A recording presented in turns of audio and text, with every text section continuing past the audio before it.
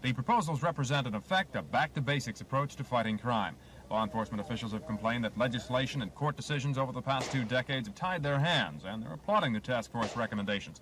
Among them, denying bail to suspects in serious crimes who have committed crimes while out on bail before. Changing the exclusionary rule, which prohibits the use of evidence obtained illegally. The proposal would allow use of such evidence in court if the officer thought he was acting within the law.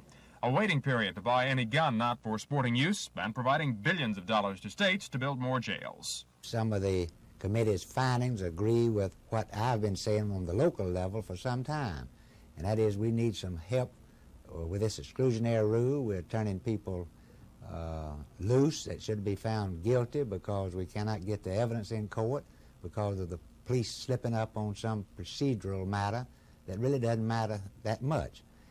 I think the bottom line of the whole report is that we need more prison space.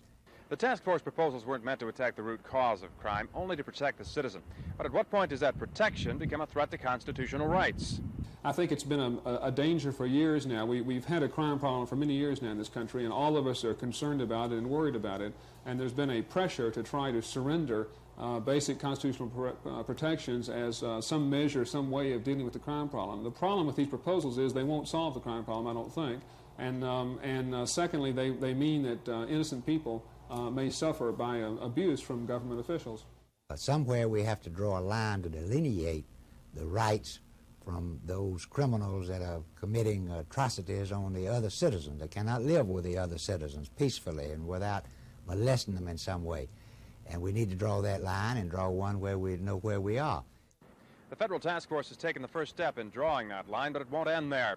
If adopted, some of the elements of the new Get Tough approach to crime could eventually wind up in the Supreme Court. John McKnight, Action News.